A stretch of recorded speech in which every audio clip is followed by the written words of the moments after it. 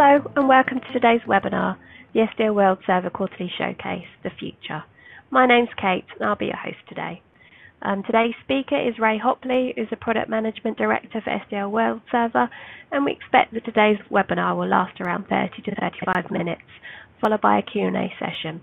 If you do have any questions throughout this webinar, then please put them in the Q&A box in the Ask a Question tab. I'll now pass you over to Ray to begin the presentation.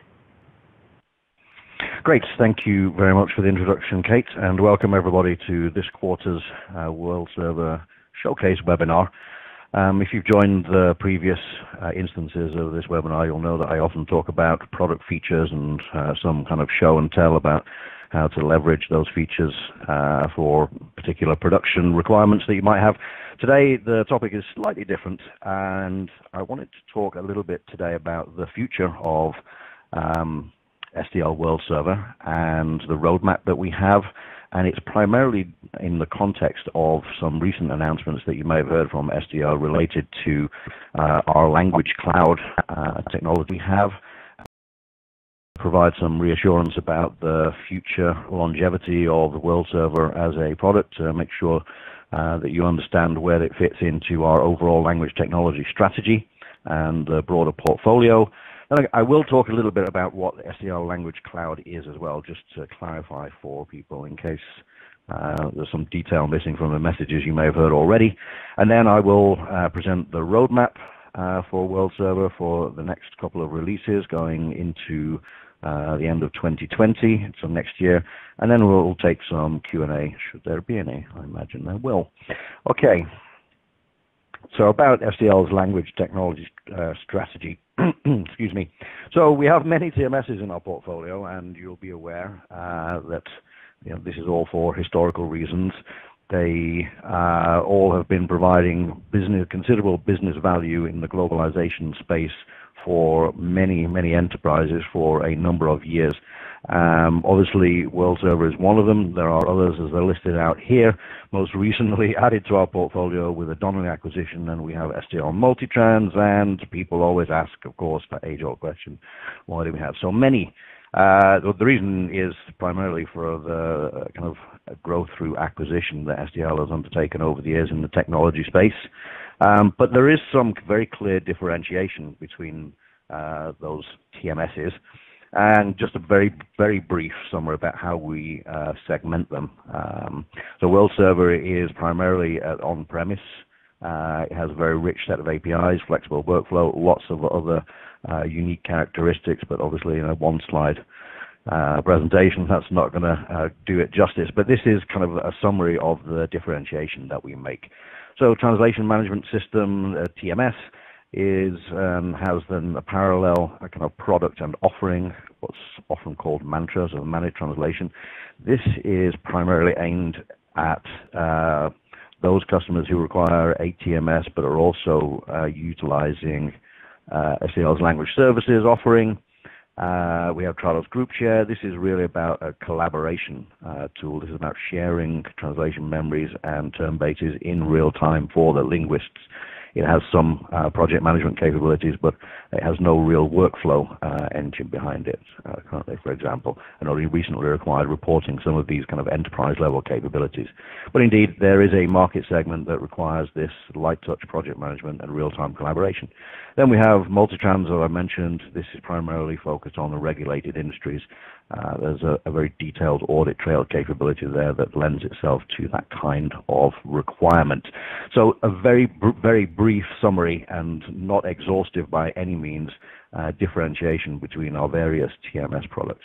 But indeed, there is still a lot of overlap between the capabilities they offer. These are really kind of specializations that we're talking about here in order to achieve that differentiation.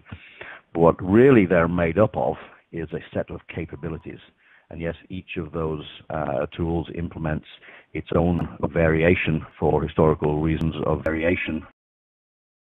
And what we have been doing for the last few years, and you'll know this if you've heard some of my previous broadcasts, the convergence theme. So we have aligned a number of the core underlying technologies, the file filtering, for example, that's the kind of classic example.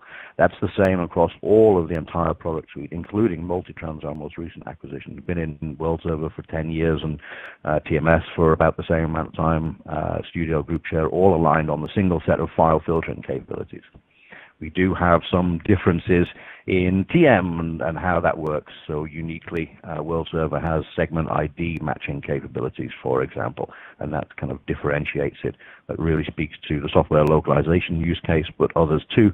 And so there are some differences and details that will underpin those differences. But really, when we want to abstract it, what are the core capabilities of a TMS is what's shown on the screen here. We have content owners who are making translation requests. We have a manager who's in the middle who's managing the execution of that localization request. We have the linguists who are actually performing the work at the coalface here, doing the actual translating and the reviewing. And then underneath all of that, we have the supporting technologies. We have the workflow that tracks the execution. We have terminology and TM feeding into the editing piece, also feeding into the billing and costing, for example, and the vendor management. So all of these pieces tied together. So this is really kind of an kind of architecture kind of slide representation, the core capabilities in an abstract view of what underpins each of the TMSs that we have. Then if I move on to what's new with SDL Language Cloud, so it's the concretization of that kind of converged vision. It's a single set of core technologies that we have been developing. So it's not only taking the workflow engine from WorldServer and the TM from GroupShare, but it's actually analyzing the capabilities in detail, figuring out the superset that we want to offer of all of those capabilities and implementing that in a microservice-led architecture. But it's also underpinned, and the key differentiator, and certainly from some of the messaging that you all have heard, is around the linguistic AI capabilities. So in the first instance, and I'll talk a little bit more about that, we've got some examples when we come into a little bit more detail around what the Language Cloud will be when it's launched in a couple of weeks. So neural machine translation is in there, and this translation analysis, and I'll talk about what that means in a moment. But that's really, it's the same set of core capabilities. It's the superset of all of the technologies that are in the current portfolio, and it has this extra AI layer underpinning it as well. So just to go into some of the detail, this is a very similar diagram that I took from a Language Cloud marketing deck. So you'll see the same. You have the content owners, the project managers, the linguists. You have terminology management. You have TM and workflow and all of those other things. A couple of the differentiators here. There are three primarily. There's the content analyzer, which is the beginning of our AI journey. There's Neural MT, which is somehow AI related, some of the clever underpinnings of how we got to the huge kind of quantum leap in quality of output of MT through neural technologies is based on similar principles to AI. And then we have enterprise ready as cloud, and it's cloud only, and that is another one of the key differentiators.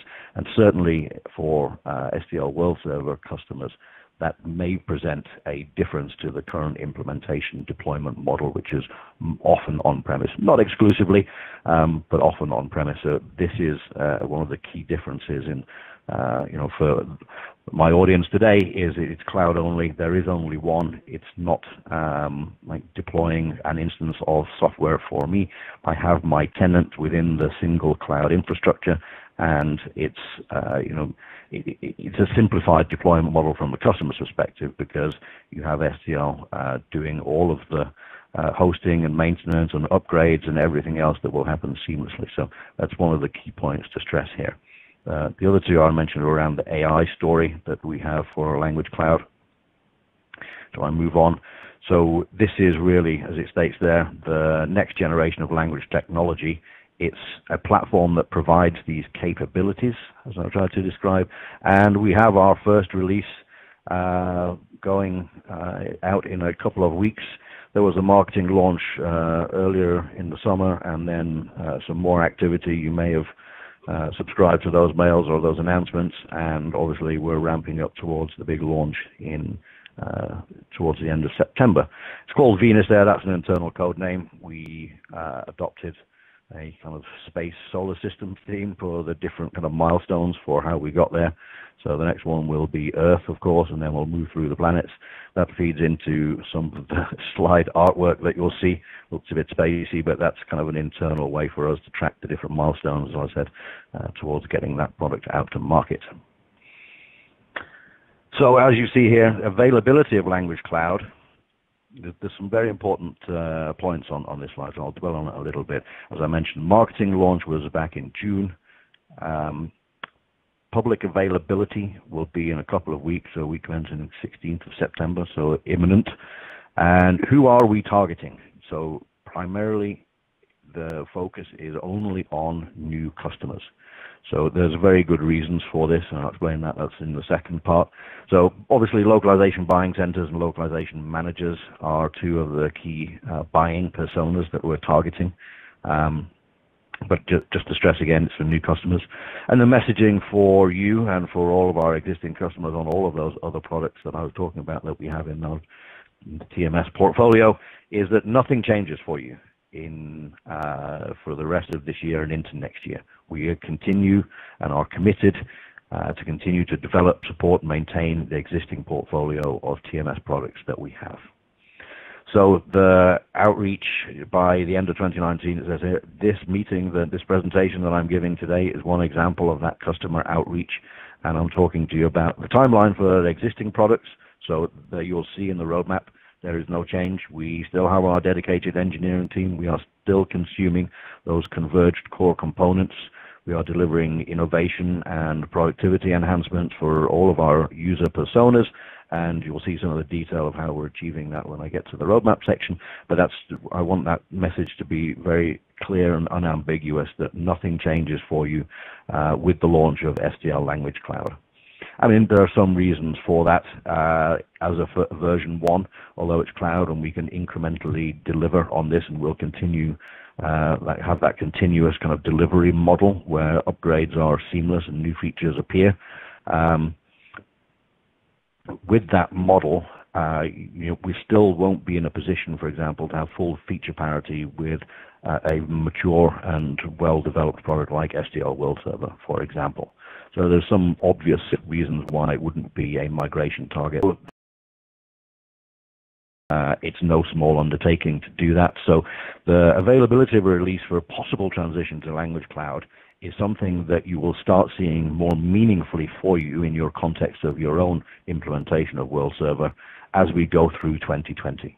And it could well be that there are certain capabilities that you rely on that will not be in the Language Cloud even in the first half of next year, and maybe potentially second half of next year. But another thing that I want to stress is that as well as my roadmap for WorldServer, I also have to bear in mind, and I have some responsibility for the definition of what Language Cloud is, i.e. Feeding into that roadmap. And some of the features and capabilities that I know you rely on, we can prioritize in the Language Cloud delivery based on the fact that we want to get into a position where we can enable that kind of transition to the SDL Language Cloud platform, should it be appealing to you and should it fit your own not only business requirements from a localization perspective, but also IT ownership requirements in terms of there are many good use cases where the technology that's underpinning your localization needs to remain behind the firewall, that you own that kind of IT footprint, and that's perfectly fine, but that means that SDL Language Cloud is probably not going to suit your needs. Cloud has been a buzzword for a few years now. It's kind of settled down in terms of the concerns that people have expressed related to things like security and where is my data located, geolocated, for example. We've got good answers to all of those questions. But if the ultimate decision for your enterprise is that it stays behind our firewall, then SDL Language Cloud transition is not available to you. But I expect that the vast majority of our enterprise deployments, not only WorldServer, but also the other tools that I was talking about, should have a target version of Language Cloud that they can migrate to, possibly migrate to within the next 18 to 24 months. That is the goal that we have for our development execution. Back to the summary of the message, nothing changes in those 18 months for you, and we continue to deliver on the WorldServer roadmap. But just to flesh out the picture a little more around what Language Cloud is, so here, complete content integration, this is the goal. It has our neural machine translation natively baked in, for example. It's persona-driven, what we call intelligent translation management. I'll talk a little bit about how you'll see that in the first instance, and it's kind of baby steps along that journey, the AI journey, as I called it, and I'll describe a little bit more about that. And then 100% Trados compatible. There have been along the way some frictions between the existing enterprise tools and our flagship translation productivity tool, Java Studio, and all of those have gone away because, as I mentioned at the beginning, in terms of how we were going about gathering the technology and extrapolating the core pieces of that, it has to be a seamless supply chain story, and that's underpinned by the technology. So that's some small advantages there for you if you were suffering from some of those pains. So SDL Language Cloud, I'm just going to go forward a little bit. It's highly automated. Obviously, that's key. That's the real kind of one of the engines of the globalization for large enterprises is the workflow automation, the process automation, and the kind of hands-off approach to localization management. AI-driven, and I'll talk a little bit more about that, showing a concrete example that you'll see in the initial version. It's built for scale. Obviously, as I mentioned, it's a single instance of a cloud product.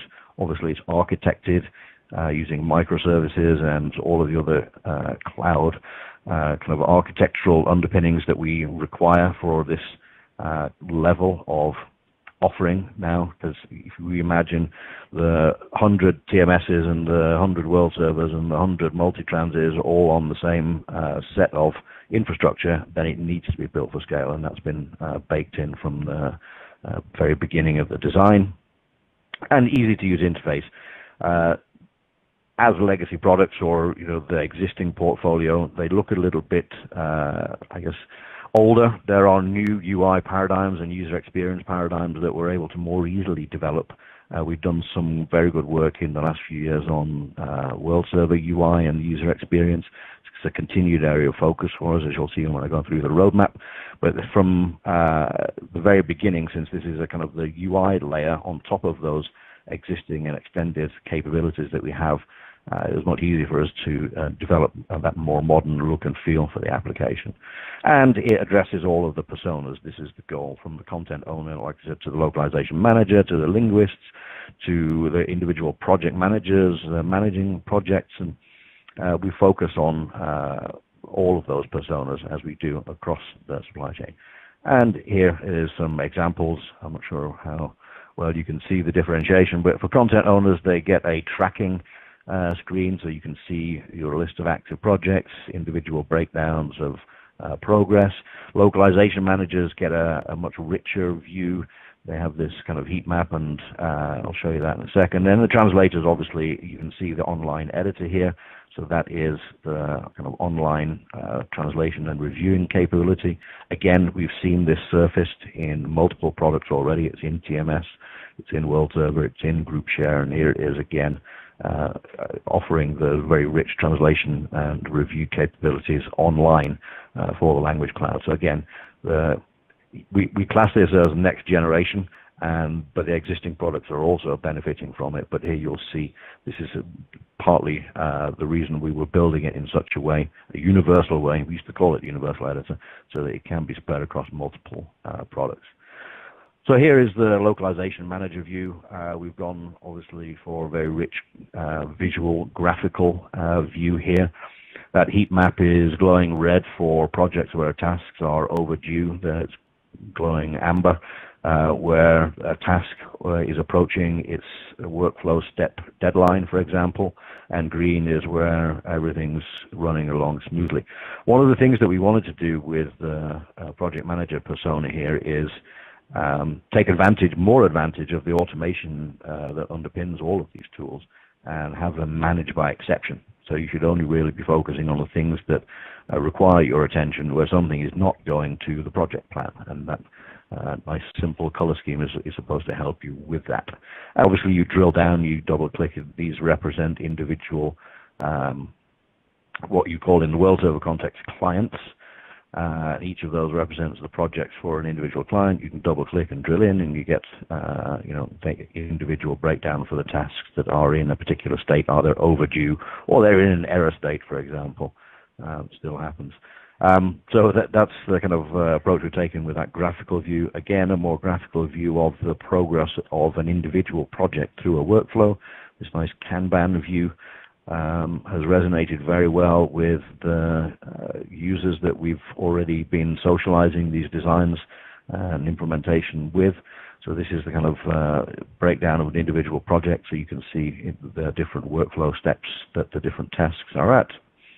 And here is the output of the SDL Content Analyzer. So the AI journey, like I said, starts with this and continues on, and it's really about aggregating and gathering enough data to then develop that AI technology into a decision-making agent that makes automated decisions or even recommendations to a human about how to deal with individual project parameters and characteristics. So what this content analyzer does, it basically sniffs through the source content that you're submitting. It provides some domain analysis, as you can see in the top. It identifies named entities and then individual keywords in some kind of automated taxonomy extraction mode. So this is just an example of where we're starting. So really the key feature of AI is, yes, some very clever algorithms, but an enormous amount of data, and data that is marked up in such a way that a machine can understand what makes one piece of data different from another, and then aggregating that, analyzing it, and being able to draw and identify patterns from that data, and then use those patterns to feed into the clever algorithms to say that just to give you a kind of futuristic example, so this is not in the version 1, but once I have gathered some data around the project execution, and I know that the QA checks that I run in the online editor are showing me that there are more often terminology issues with Spanish translator, but only typically when we use this vendor, then you'll be able to make decisions and assignment decisions. When a new project is created, a project manager can use that data and the prompts from the AI engine within to either manually route it to another translator or simply do something like refresh the terminology so that vendor knows that they need to update their local term base or whatever it might be. But that's the idea, right? That we start with content analysis. We start with project execution and workflow analysis so that we can understand the patterns that are being exhibited across the localization flow, and from there derive insights that can then feed into project management decisions, with the ultimate goal of having automated workflow routing and other kinds of decisions made by the machine. That's why we have it as machine first. Like I said, that's where we're going with that AI journey, and the initial implementation will include this content analysis piece as part of your workflow execution. Okay, so that was all about Language Cloud, and obviously it's there's some very exciting things there and very interesting things, and I just tried to show the evolution of our existing technology stack, which benefits from some of the developments that were actually targeted at the Language Cloud platform, things like the online editor. There are some other differences, of course, where things like the workflow engine that we're using is actually a third-party tool. It's not the same as the workflow engine in any of our existing tools, but for example, we have remained aligned and we try to remain converged. So in the WorldServer context, with 11.4, our most recent release, we introduced a replacement for the old applet. So it's now a very nice non-applet workflow editor, which is obviously the look and feel is a lot more modern. The floating palette and all of those things that users like looks really good. Only positive feedback about that. If you have diverging opinions, I would love to hear them, but it resonates very well. But my point here is that it uses the same technology. It's based on an engine called Camunda, which is a third-party workflow execution tool, and we're using the same component for our WorldServer workflow. So the kind of technology convergence covers a number of things. It's utilizing our own kind of linguistic processing tools across the portfolio. It's aligning some of the behaviors so that they are, that the different tools behave the same way, even if the implementation is specific to that tool. But it's also extending out the capabilities that we're delivering in Language Cloud and using some of the supporting technologies to enrich our existing tools, and we did that with that workflow editor piece. But just as a summary here of the most recent release, 11.4, I'll just kind of summarize it. Huge focus on the new user interface. We've had performance improvements on those projects and task pages. We've had new functionality. We've had the single sign-on framework implemented in the new login page as a big area of focus for us, as you can see. So performance in general, also the API performance, or rather the TM provider performance was improved by using our new API rather than the old legacy SOAP web services. And there's a couple of other standard pieces in here. We always update the file type support, and we will always update the online editor piece to benefit from new functionality. And there's a little bit more detail to come on that. But those are examples of those core components, the capabilities that underpin the platform of Language Cloud and the existing portfolio of products that we continue to keep up to date. So we're always benefiting from innovation in those areas.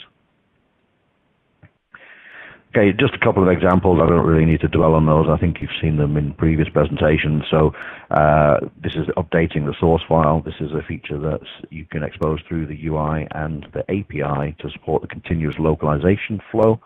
And then we have an example of a very simple workflow, but in the new editor, just to show you that again. And this is the same, like I said, the same component that will be used to ultimately build the Language Cloud workflows. And then, so that was a small recap. Our next release is going to be WorldServer 11.5. I've committed that we will ship this by the end of this year, and you'll see there's a couple of important things that we need to do. The Java world is getting very fragmented since Oracle introduced pricing for using their JDK. So that's SDL as a software development company using the JDK to develop software, in this case WorldServer. They wanted to start charging for that once you had adopted any version later after Java 8. So our current 11.4 release is still using Java 8, so we did not have to pay any license fee for that. But obviously we need to keep up to date with our third-party platform support. And you have this kind of branched world now where we're having to adopt the what's called the Open JDK. So this is an open source fork. With that version, of course, the applets are all completely removed. So we are replacing the business rules wizard, and we're going to offer fees. Enhance it to add some additional parameters, one of the key ones being to be able to specify a client and a project type when you're automatically creating projects through the business rules wizard.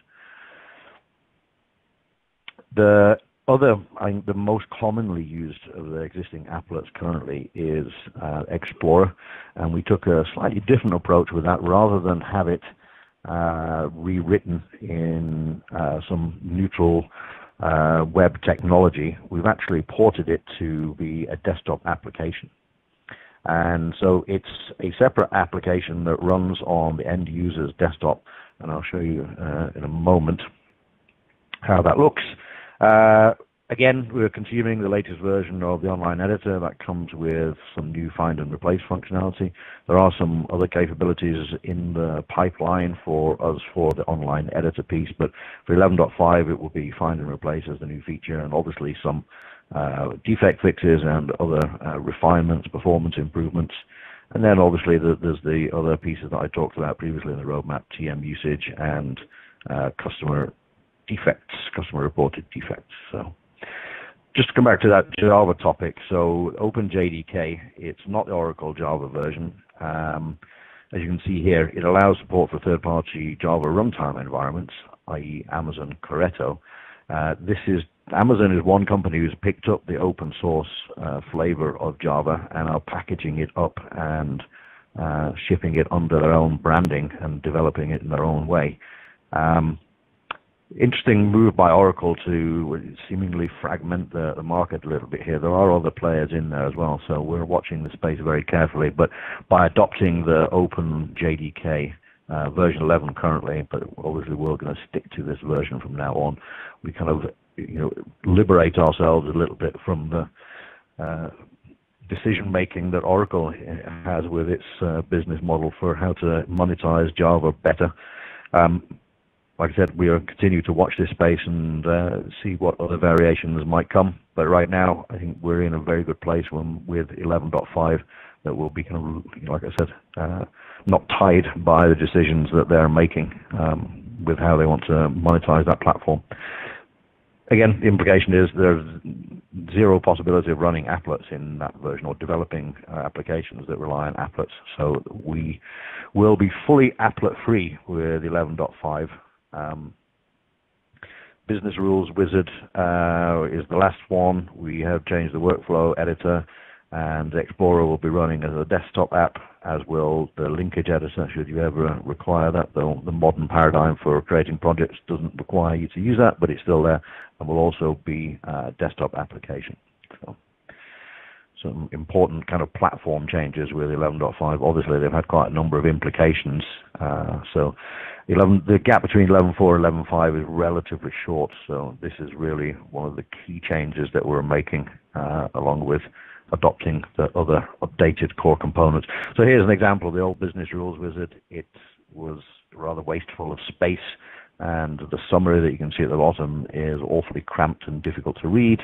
And so our focus on not just redoing the old, but actually improving it, shows you here, is shown here rather on, so here's on the left-hand side of this configuration for the parameters for your business rule, and then on the right is a nice summary broken down. And so it's some small improvements along the way. I think the key improvements here that we're delivering is not really about the presentation, although it's clearly better, but about the additional parameters that we're able to offer to align the functionality that business rules offer, the very rich functionality, with the way that we want people to be working, which is using project types and clients to create their projects and pick up their settings from there rather than relying on AIS properties. So here we are, a couple more examples. It's Explorer now. When you run it, it pops up a login screen because you need to be able to connect to your WorldServer instance. The good news is if you have more than one, a staging environment or and a production, then you can use the same applet to connect to both of them. But that's, I guess, a small gain. But it's actually the usability of the Explorer as an application rather than applet is actually much richer now.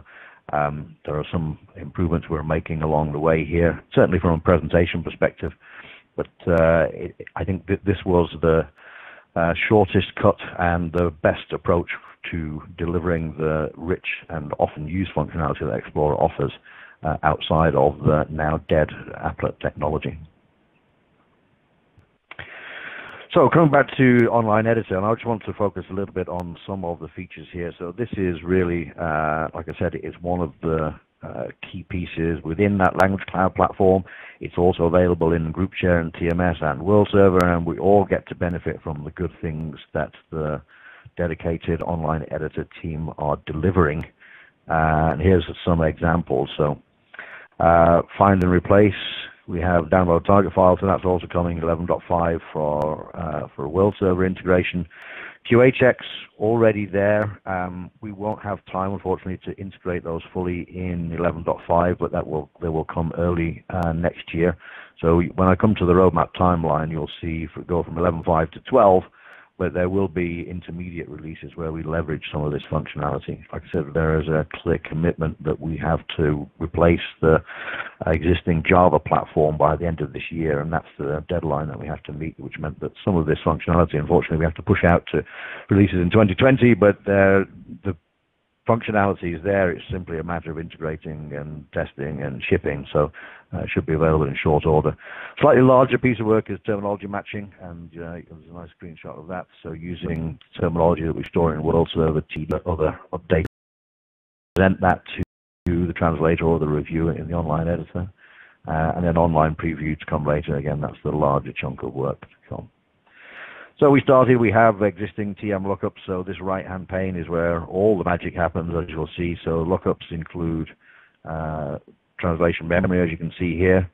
There's also the TQA, so the quality model aligns with the quality assessment data that you can provide feedback on an existing translation. So these are already there in the online editor integrated with WorldServer. QA checks will be coming, as I said, at some point early in 2020. Here you can see again, so we're reutilizing this pane to provide the feedback. Here you can see 3 different levels of the error warning and information that you'll be familiar with if you're using verification in Product Studio. And here you can see it again working here. So it will be interactive. So as you confirm a segment, it will run the configured QA checks. You can also do it in a batch mode on a document. And here you see terminology matches, and not only do we have them available in the lookup pane, but they also feed into the auto-suggest mechanism, so any term matches can be just picked with one click from there as well. So those are the things to come in the online editor. I just wanted to call out that it has its own roadmap and execution development team. As we consume those components, we get a lot of those additional benefits and targeting the translator and the reviewer persona, not exactly for free, but there's less work to do on the WorldServer engineering team, which we can focus then more on other areas of the product. And some of those are in WorldServer 12. We're looking at some back-end re-architecture again. None of this is visible, the busy work that goes on there, except that you will see the application perform faster and go wrong less frequently. So that's what scalability, performance, and robustness really means. We're kind of underpinning again, shoring up the architecture that we have. So there's always work to do, especially with a mature product like WorldServer, where we can improve on some of the design choices that were made some years ago, which were right at the time, but things change and things improve, and progress says that we must keep up to date with those things. And certainly in the enterprise space, scalability and performance are obviously key factors in the success of the ROI of implementing WorldServer. Feature enhancement, as I mentioned there, for translators and reviewers, so that we're trying to address all of the personas here. The back-end re-architecture is really for administrators and system owners. Translators and reviewers get much richer functionality in the online editor.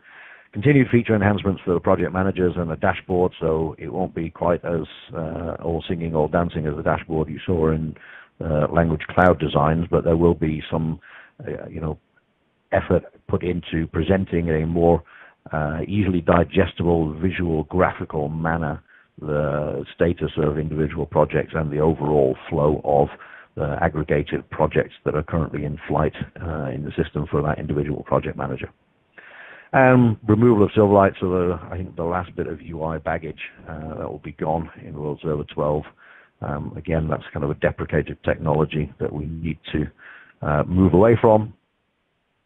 And then obviously customer satisfaction, so looking at the ideas that are being posted on the ideas site there. I mean, I look through those regularly. Once a month we have a session where we review those, and so I'll be working through identifying some themes and putting together some stories for the backlog directly addressing the customer requests, and then move the dial bug fixes, so anything that's highly impacting either one customer or is an irritation but spread across multiple customers, then we will address those as well. Quite often we'll find that defects might get escalated and it's only affecting one customer, but it's a critical issue, so we must address it.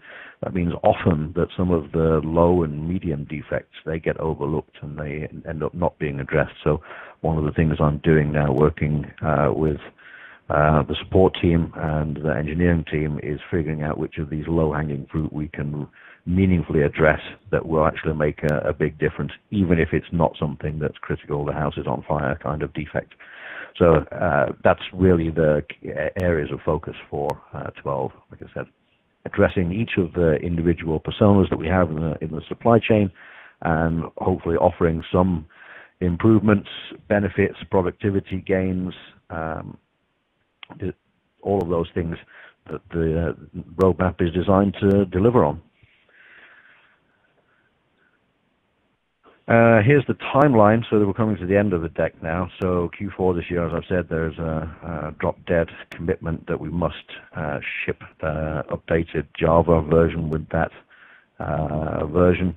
And then 12, I put here out into Q3 next year. That means that, like I said, between those dates, you will see in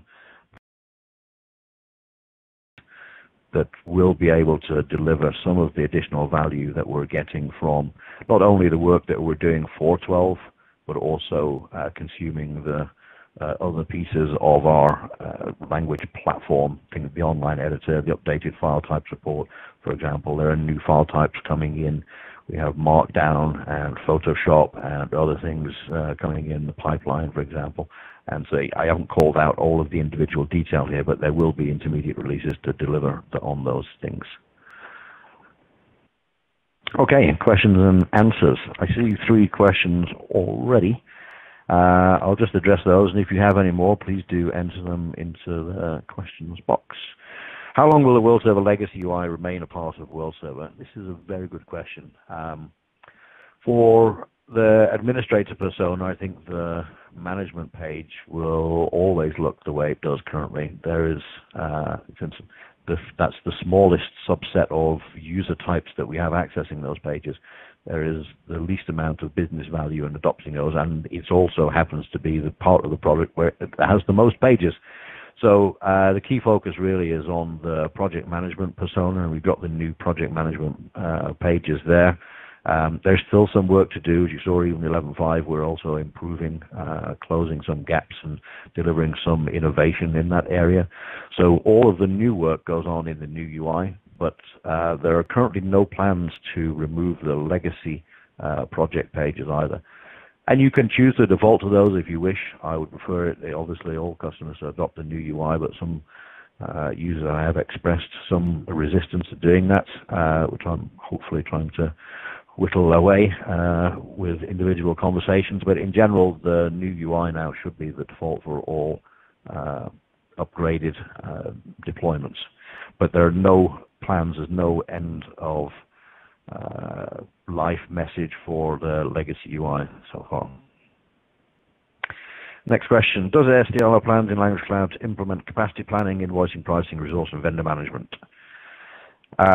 Yes, all of those things. So there is already invoicing, pricing, resource, vendor management, all of those things. We couldn't ship a TMS without all of those things. Capacity planning is one of these kind of bigger roadmap items that's been bouncing around for a few years now. And the Language Cloud, the development of the Language Cloud as the next generation platform has allowed us to go back to the drawing board with some of the designs and architecture of the application and be able to do things like this, which, you know, while possible in the existing product portfolio, were often a lot of work to retrofit something onto the existing platform that wasn't designed in. Rest assured, all of those kind of things, those big ticket items that you may have been waiting for in roadmaps for other products, they have featured and factored into the roadmap and design planning for Language Cloud. So it gives us that much easier step towards delivering on those long-standing customer requests. So yes. Then there's a question, next question is around terminology support in the online editor, which is an obstacle to adoption currently.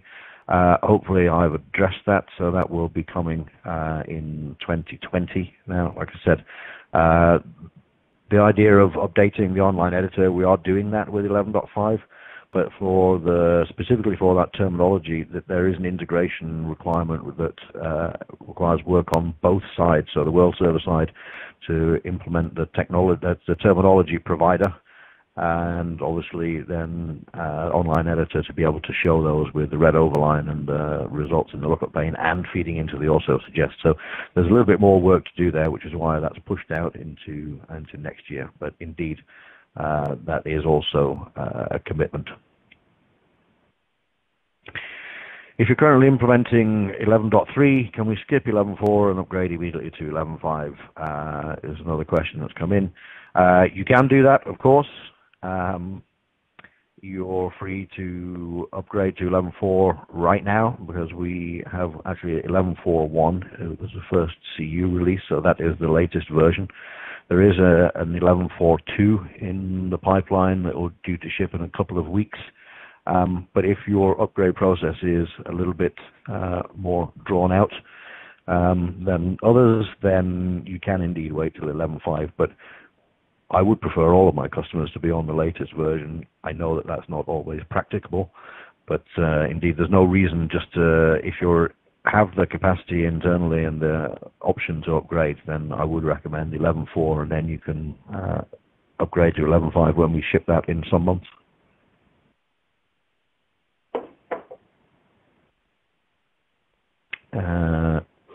Let me just see. I think that is all of the questions that we have. We've gone over a little longer than these showcase webinars normally last, but I think there's a lot of information to share there, which I can summarize if there are no further questions. Let me go back to the beginning. So there is no end of life for the existing product portfolio, including SDL WorldServer. There is a clearly defined roadmap for the next 2 years. There will be a roadmap extending beyond into 2021. It's just that it's a little bit far out now to provide anything meaningful there in terms of setting expectations.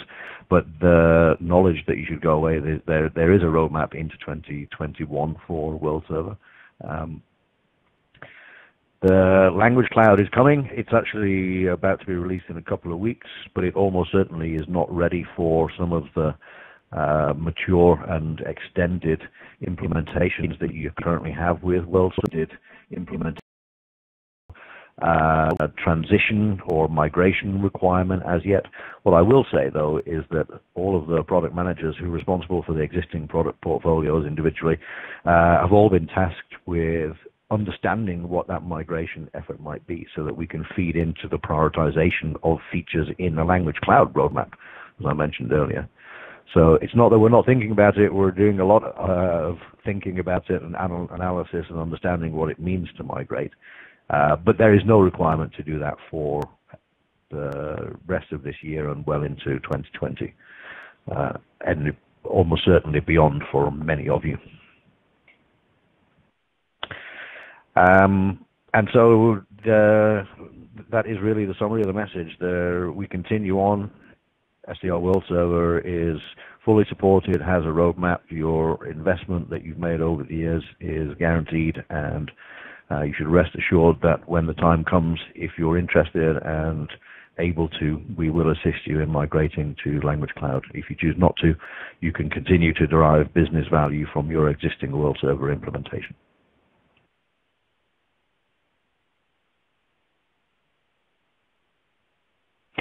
Sorry, another question's just come in here about customizations that were built in Java 8. Are they compatible with the OpenJDK 11 platform?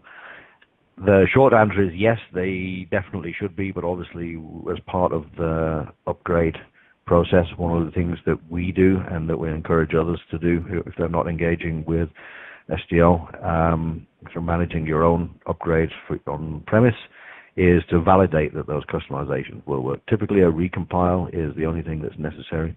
If they rely on some feature that has been deprecated in the Java platform, then potentially they'll have work to do. But typically, there is zero to little effort in porting those customizations from one Java version to another.